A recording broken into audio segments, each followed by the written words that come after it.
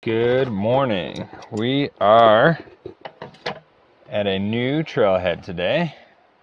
We are going to be going out, hopefully huckleberry picking. And I set a goal to fill this bucket because I think that'll get us 2 1-gallon bags. We don't know if the huckleberries are there. Just had a really good bacon breakfast burrito that Jess made us. She's doing some dishes right now. Yep, cleaning up. And if the huckleberries aren't there, there are hot springs, so we'll be fine. So I was just looking at the bucket again. It's pretty massive, so I don't think we need to fill it up all the way. We're gonna shoot for a goal of 25% full. Still the equivalent, hopefully, of 2 1-gallon Ziploc bags. So we saw some interesting things up here in Idaho today. 2 folks came walking out of the trail with a, would you call it a wagon? Yeah, like a collapsible wagon. Collapsible wagon with their full-on... like airplane luggage? Yeah, luggage, suitcases, everything. And, you know, the hot spring, I think, is a mile in on a dirt path. And we're about, I think, 40 miles from anything, yet there's a random cruiser bike locked up here. Beach cruiser. Beach cruiser, yeah. We got beach cruiser here in Idaho. I would assume that person was camping somewhere nearby. But the reason I turned this thing on is because these bridges to access the wilderness over here are pretty awesome. There's several of them up and down this road, and they're very well maintained and high quality builds. And they bounce a little bit. So it's really neat that they built these so that you can cross the river to get to some really cool places. Otherwise it kind of would be a... Alright, well, we weren't sure if there were going to be huckleberries here because they've been pretty scarce. But they're here. This is a whole patch of them. We got about 10 feet into the trail. The bridge is still there. So it's picking time.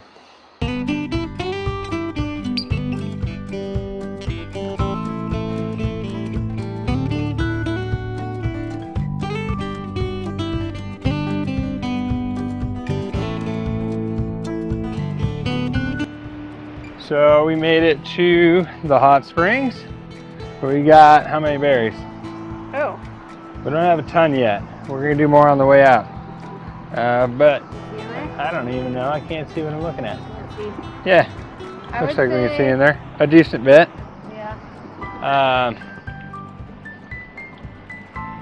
But interestingly enough, last time we were up here, the river had washed out the spring, and we had no idea that there's this one. And we were told there's another one 300 yards up into the woods. So we're gonna go take a peek at that, and then we're gonna take a quick soak because there's no shade and it's pretty warm.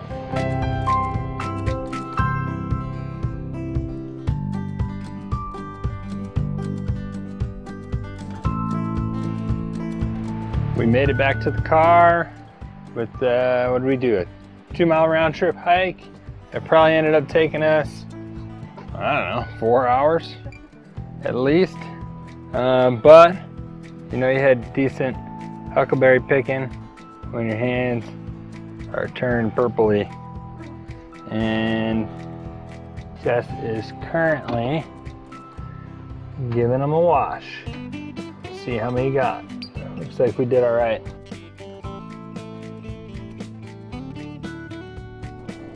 Alright, so we're leaving Jerry Johnson Hot Springs. We did a bunch of huckleberry picking, and we're now headed towards Missoula, Montana. Trying to figure out where we're gonna camp tonight. But yeah, we're hoping for Riverside Camp here shortly. Hey everybody, it is Monday morning. We're outside of Troy, Montana. We're gonna go see some giant cedar trees.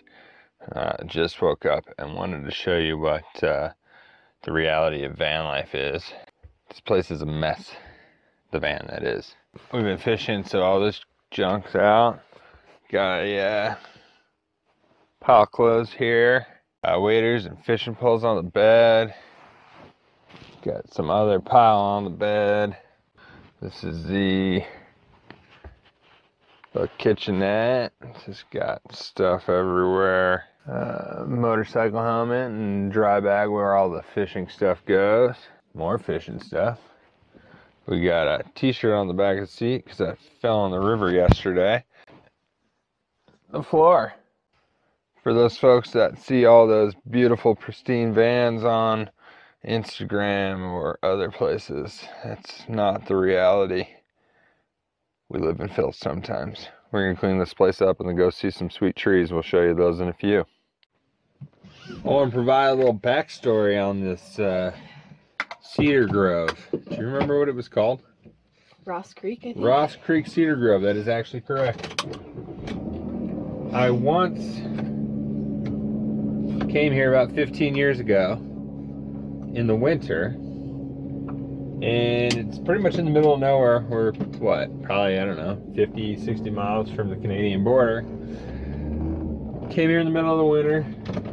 Tried snowshoeing to it because the road is closed. Never found them. Gave up. Turned around. Went back.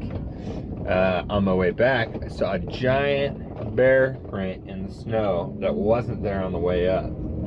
So then I said, that's got to be a grizzly bear print. And he shouldn't be awake right now. So if he is, I feel like he's hungry. So I really thought I was going to die 15 years ago. So anyways, last year, Jess and I got close. We were probably about 150 miles from here. Yeah. And I wanted to bring her.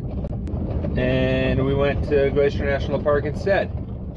So we didn't make it. So then this year comes around, we're in Missoula, Montana again. So hopefully the cedar trees are actually worth it because we drove 2.5 hours out of the way to come see them. We're gonna drive another 2.5 hours back, and we're gonna go check out Kootenai Falls. So stay tuned on that one. Exciting day. Yeah, it is gonna be an exciting day. The first one's so big it doesn't even fit in the screen. Also, we got here at 8 a.m., so we're hoping we're the only people, which it looks like it is. Look at that, toilets. It's such a kind place. We're pretty excited about this hike, and we're going to be looking for the flying squirrels.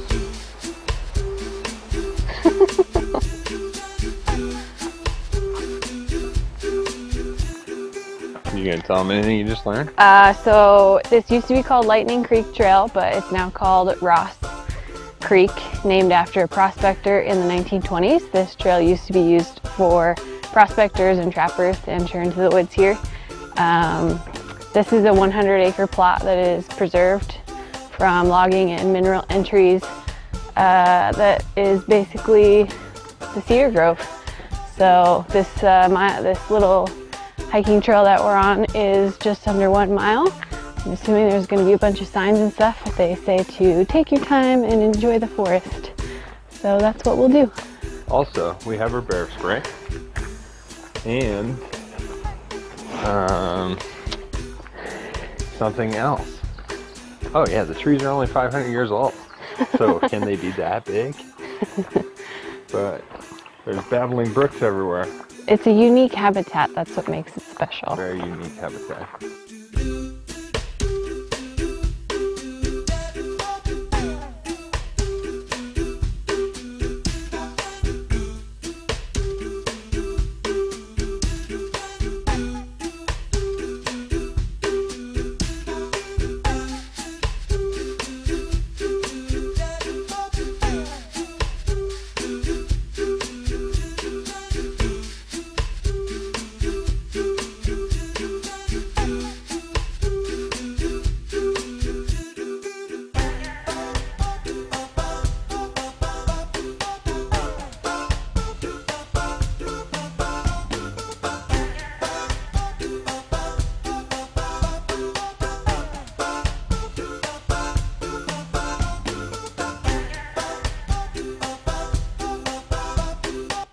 it's been a fairly peaceful experience out here so far.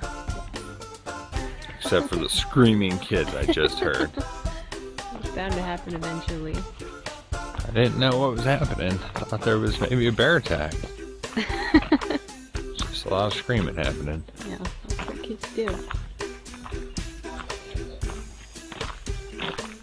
Oh, and we saw a flying squirrel. Jump from one branch to the next. Yeah, like 2 feet. Looked pretty standard squirrel-like. What else have you enjoyed during this excursion? I don't know. Not piles of rocks, I can tell you that much. Huh. We don't like unnatural piles of rocks. Let's have a little educational moment here. Although most people enjoy doing this, and if it's a high use area, maybe it should be okay. But that's not natural. We just came across a person in full camo on the side of the trail with a camera, and they are trying to take pictures of the Pacific wren, which we may have just seen one. We'll have to Google it and let you know. So.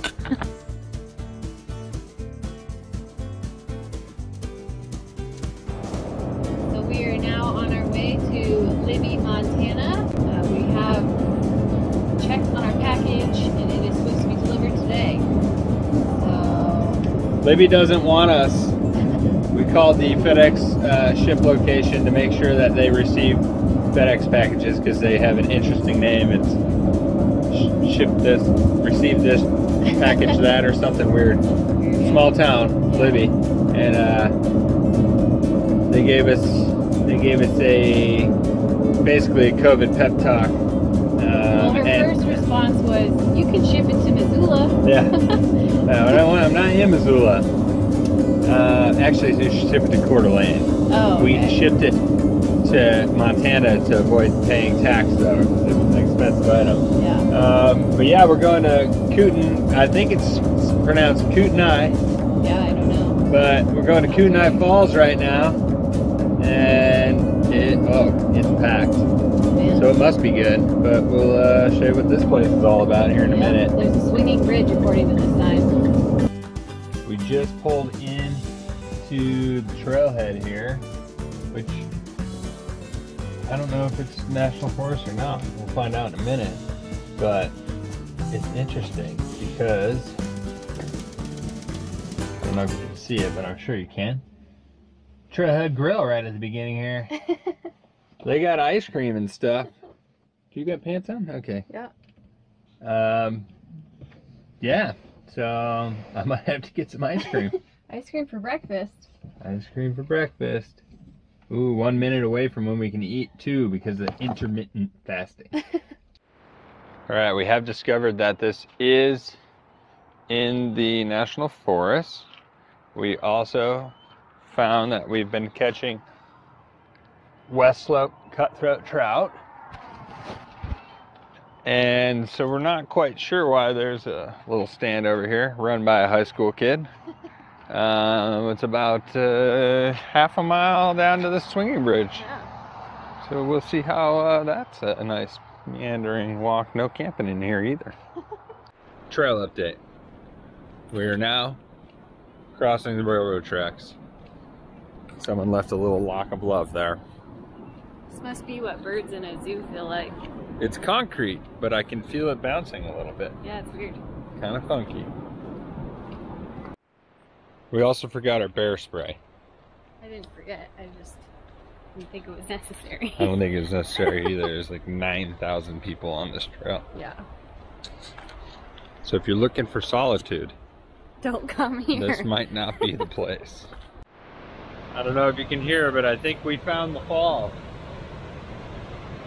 There were warning signs of don't go swimming due to undertows and whatnot. I hope there's not people that think they can swim in this, because I don't think you would make it.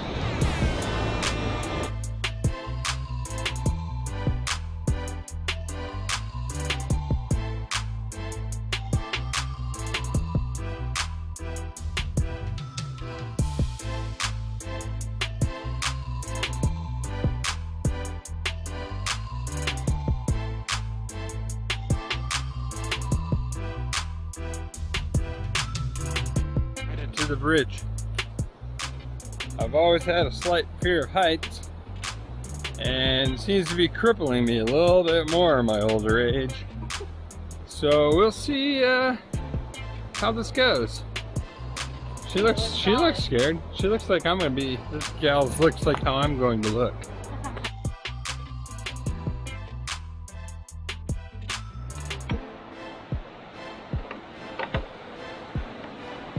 Oh yeah.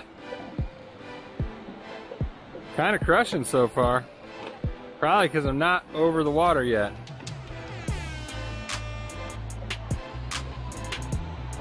If you like get used to the rhythm, it's okay. The rhythm of the night. Is that a song? I think as long as I don't look down.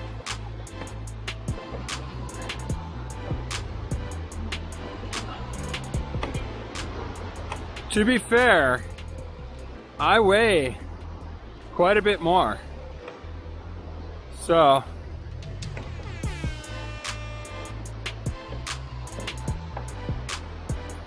it scares me more than you. Is that why?